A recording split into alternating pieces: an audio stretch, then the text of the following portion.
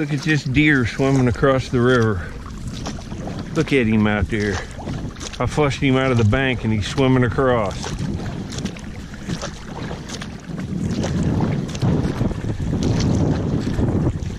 Look here.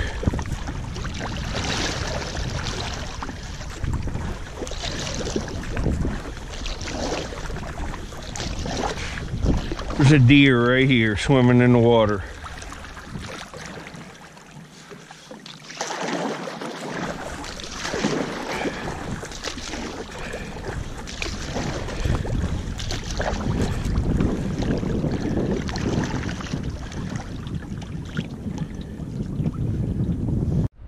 Alright, I'm out on the river. It's really cold, but I got my first artifact. Like a chert too right there, grab. See it? I got a knife here. It doesn't look like it's the best thing, but it's an artifact. It's not bad for what it is.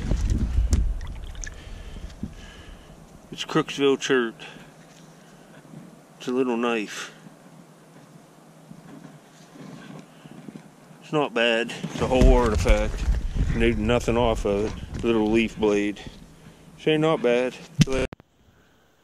Alright, here's this little knife I found. It's Crooksville chert. It's like the cobble form of it. It's not bad. You can see the little orange spots on it there. That's typical of the material. See the cortex of it there. And some at the tip. Some kind of little tool. I found something awesome after this, so something that's hard to find, a beautiful point. You'll see it up next in the video. Thanks for watching. I've done some sifting in here, and I found a bunch of flakes of flint. Not a bunch, maybe a dozen to 15. But I was going to go where I found that Kirk, like earlier this month, last month. But it's on the opposite side of the river and the sun don't hit it. And this is froze solid up here, this sand. So it'll be frozen solid all the way to the water over there. It's cold, but I won't be able to go there. I'm gonna try to find something else here later. Well guys, I got a month maker. Been looking for one of these stinking things. I mean, I've looked for hours and I've been finding some stuff. You know, I found that knife and that bird point, but this is what I'm looking for. And I was sifting right up in here, you can see. And then I went down the shore, and I've been down there an hour. Haven't found nothing except flakes of flint. The water dropped. It was right in here, so this is where I was sifting. And they opened the locks up the river farther, and some barges came through, which it lowered the water a foot. So I started coming in here below this, and man, I got an Amos point. Do you see it? It's got a needle tip. It's serrated. It looks just absolutely awesome. Man, the hard work's paid off. See if you see it. Look here, there's a flake. But do you see the point? There's another flake. I'm gonna have to do several in here. The water's way down now. Lower than it's gonna be probably for a while. But man, this looks nice. You see it now? It's right here. Oh, folks, look at this. Oh man, look at the serrations in the needle tip. Let me get my glove off. Oh, this is a beauty. Look at that, perfect condition. All right, look at this. I mean, it's 19 degrees out here. I was about ready to go, but I sucked it up and stayed. I can see the grinding on the base. The notches will be real ground. Let me get my glove off. Hold on. Yeah, there you go. Man, that's nice. All there's nothing off of it anywhere. Nicely, really nicely serrated. Little needle tip on it. Ground base and notches. Just a beauty. Look at the serrations. Man, folks. Man, look at them serrations. Wow, folks. I did it. Later. Alright, here's a real close-up of this point. Boy, it's a beauty. Look at them serrations on that left side. You can see some of the tan in the material. It's got a real ground polished base. Not quite as heavily as like a big sandy base or a Clovis base, but You can probably see it right there, the grinding. It's medium to a lot. But look at these serrations on that and the needle tip. These kind of points are hard to find. Points like this, especially in this time of year, sifting in cold water. It was cold today. But there's a good look at it. Notches are ground too. Happy to get that. There'll be some more clips after this, and at the end of the video I'll put up some videos where you can see a bunch. I've found way nicer ones than this, but this is a good one, that needle tip and stuff, and you can watch the videos and see a lot more of them where I get out big cases. I've looked for these points all my life. Thanks for watching. More clips up next. Alright, I'm almost back to the car, and I saw this setting up here. It's like a boat. It's got a little bit of cracking to it, but I'm going to take it. I got some plans for this. Just wait till you see what's up next. You're going to get a kick out of this. Well, anyway, I'll get back at you. I put Squirrel Man in his new boat and he sunk it immediately. Are you clinging on for dear life? Get up here. Squirrel Man sunk it within seconds. Look, it floats good. You sunk the boat and you got all wet. You in the boat? Squirrel Man, the captain. Are you in the boat, Squirrel Man? What's going on here? You already sunk it once. I put him in it and he tipped it over and it sunk. What? You have to stay in the boat. You can't jump out. What a dandy. Squirrel Man, did you get a boat? Tell him you got to get a bath just like everybody else. You get stinky. Look at him. He can touch up here at the top. He's all right. It's the groundhog swimming laps. Tell him you have to swim laps because you're putting on the pounds. You got to get some exercise. It's Squirrel Man training.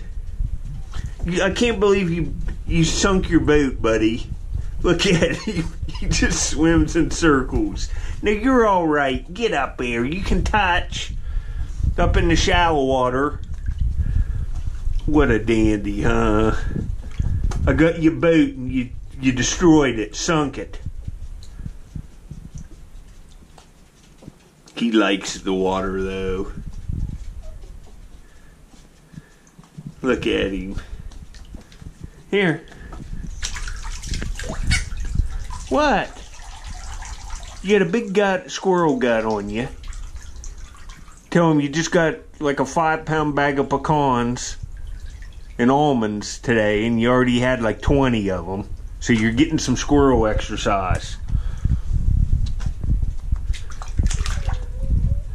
You want to try your boat again? I'll see if he'll get in his boat again. I found him. Tell him you got a toy, you got your own boat now, you're the captain. Alright, I'll get back in a minute. Look what I got to deal with, a wet squirrel now. Tell him you smell like a wet dog, you've been in there swimming, you sunk your boat. You sunk it. He'll get all warmed up and go in and have some treats. But thanks for watching. I'm heading to a dump here in the morning, so hopefully I can find some nice marbles or something cool. I'll probably look around in some older areas and maybe try to find an old bottle and some jars or something. I'm sure I'll come up with something later. I can't tell if that's stoneware, I'm in the dump, or a piece of enamelware, but we'll see here in a minute. I think it might be enamelware, but it might be a white crock. I can't tell. Hold on. It's an enamelware pot with a black and white handle on it, and the handle's still sticking off of it. It's the first one I've ever found with a handle on it. It's almost worth taking. It's real solid. It could be cleaned up. Enamelware is kind of collectible. I don't know if I'll take that or not. It's kind of cool. But yeah, it's been like 5 more minutes since that enamelware pot. But I got a marble here. It just looks like a blue cat eye though. If I keep finding crappy marbles in here, there's a lot of marble kings in here. And I just didn't care about them. But it looks like a blue cat eye maybe. It is. It's just a blue cat eye, an average marble. I'll get back if I see any better ones. Alright, this is an odd little glass bottle. It's got like a crown top on it. And right here it says Easy Dip Wheel, I think. Or maybe well. Easy Dip Well. W-E-L-L. It's perfect. I'm going to take it and look it up. I'm curious to what that is. You know, I'd say it's like 40s or 50s, but that is weird. It looks like a little cleaner bottle or something. Some kind of cleaner, I would guess, but I don't know. We'll look it up. There'll be pictures of what it is next. Later.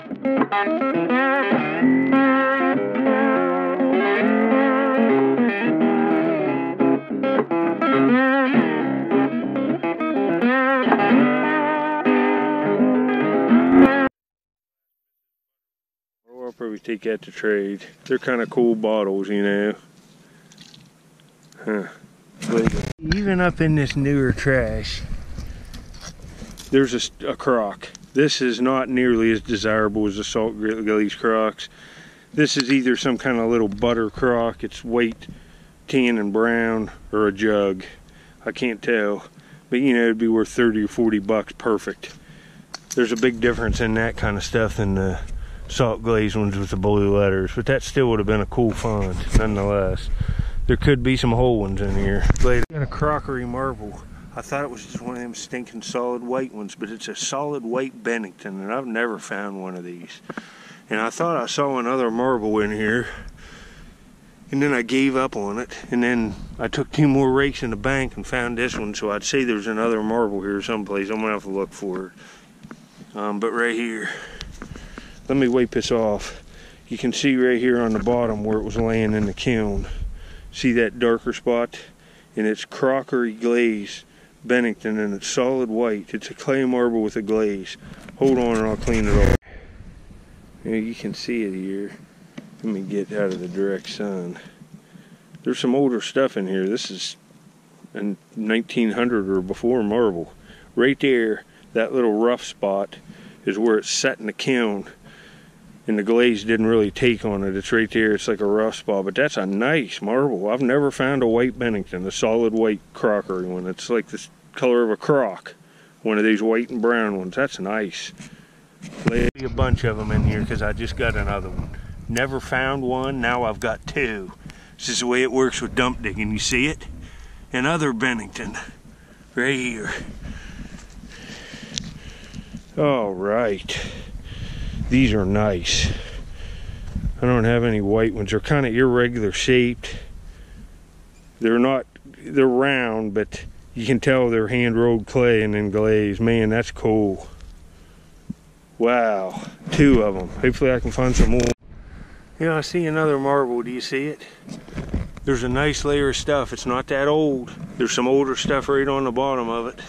It's easy digging though, and there's marbles in it, so I'm gonna stay here and dig some. It looks like one of them little clear base vitro peewee size. It's right here. That's what it is. It's a vitro agate made in Parkersburg, West Virginia, and it's just got the color veneered on the outside. You'll be able to see clear through this marble.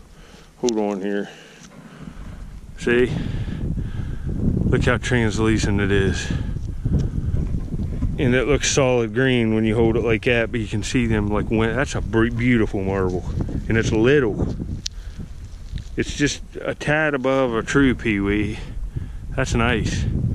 Real nice condition. I'll take marbles like this. That's a pretty nice find. Got 2 old clay ones. Later. There's a beam since 1795, cork top. But you know, just because it's cork top doesn't mean this is probably 40s. But I'm going to take it since it says Jim Beam. And it's kind of got a nice top on it. It's worth a few dollars, I would guess. But you can see I've dug all this out. There's marbles in here. No more handmade ones. But I found a German handmade marble right there above me like a year ago. So there's old ones in here. But, yeah, there's my first cobalt blue bottle of the day. I'll take all these. People want them. They're worth at least $1 a piece. I trade them to an antique dealer. I've got so many of them I can't keep them all. I don't see anything else. That's some kind of aspirin bottle or something there. It's still got the like cotton in it. But I'm looking up in here. This stuff isn't as old as I like. If there wasn't marbles here, I wouldn't be digging. But somebody threw away a bunch of marbles here. Well, that looks to be a milk right there, but it's one of these square ones.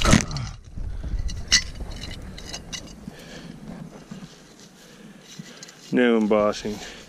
I didn't figure it would. It's an old, you know, it's 50s. But I'll get back. Got another marble. You see it? It's in the field of view now. It's right here. See what we got. And it's a blue cat eye. But it's got a real nice pattern to it. It's actually kind of nice, but it's a common, well, it's not. It's a 2-color one.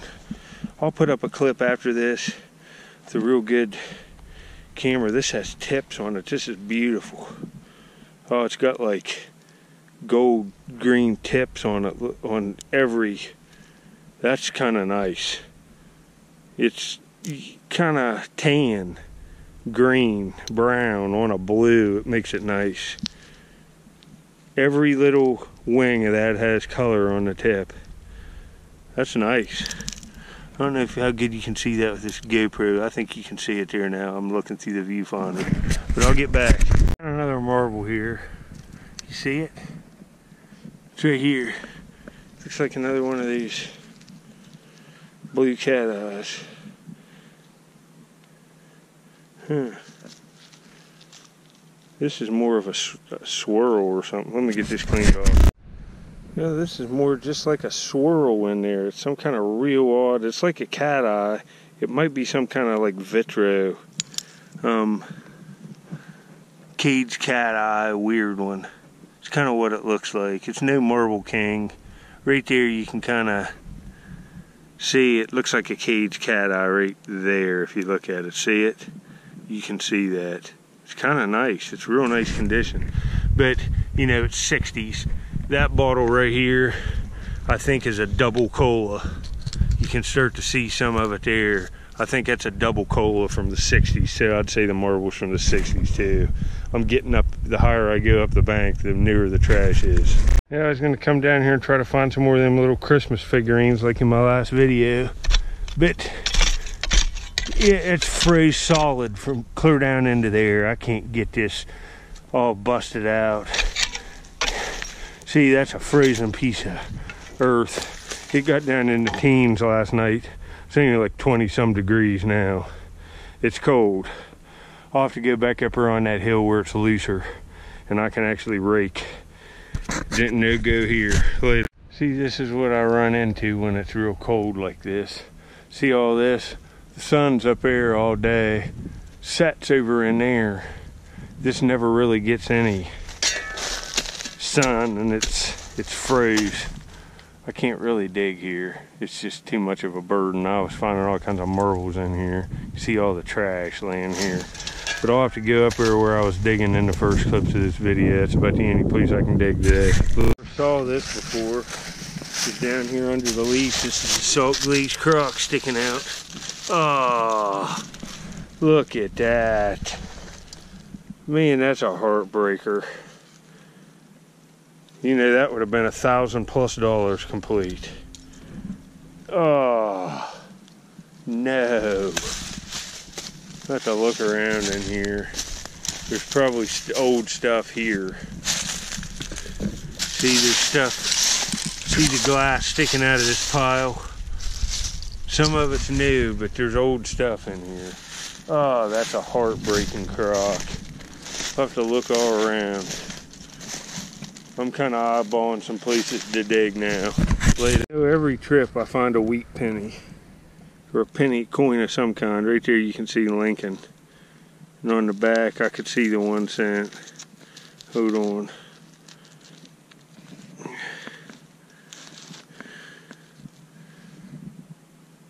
You just have to take my word for it. It says 1 cent. You can tell the memorial's not on it, but I can see the C right there. In like wheat. That'll be nice condition. Could be a decent wheat penny. You know, they have that nice green patina. But I'm gonna find one more marble maybe or try two. And this might be it. I'm whipped from arrowhead hunting yesterday. I got these 2 Bennington marbles, and that'll probably be about it on this one. It's getting later in the day. I had to sleep in this morning. It's a weekend. Get some rest, get home and relax. Looks like a nice ACL bottle right there. I'm gonna have to hurry up. This is gonna go. You see that? It buckled. That's one of these. Parkersburg, West Virginia. Can be cleaned up. I'm leaving this dump now. You can see it's a nice sunny day. It feels all right standing here in this sun, but you can see over on them hills over there, there's just snow all over them. And it's only 20 some degrees. It's pretty deceptive. It's cold out here. But if you stay moving around and dress warm, it ain't as bad as you think. You know, this is the way I look at it. There's some guy herding reindeer in Siberia right now where it's like minus 20. It's just, you can take it, believe me.